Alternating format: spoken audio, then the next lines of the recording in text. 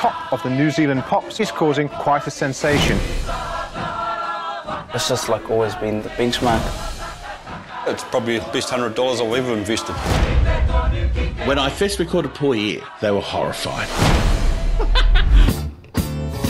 The freezing works, I have to say, was, you know, that was the lifeblood of Patea. One big family, one big family.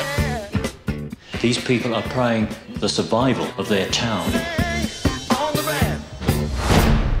Give us a little taste. Oh, yeah! And away I went. He goes, we're going to record it. We don't need any money, we'll find it. The whole studio fills up. Some of us had never ever seen a microphone before. Dalvanius was saying, when you come back, I want Space Invader noises. And I'm going, oh, whatever. I thought it was a toy, actually. We had heard there was a guy who could do the Michael Jackson thing. Find that guy. A lot of people said he was mad. They want us to do what?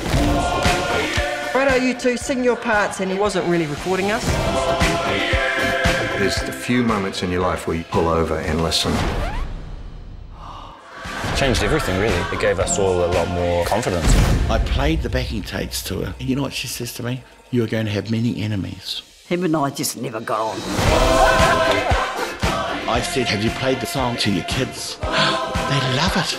He took Poi E to the world. For the first ever time on British television, Poi E! They want you to appear on the Royal Command performance in Scotland. I said, we haven't got any money to do that. And so I went and mortgaged my house.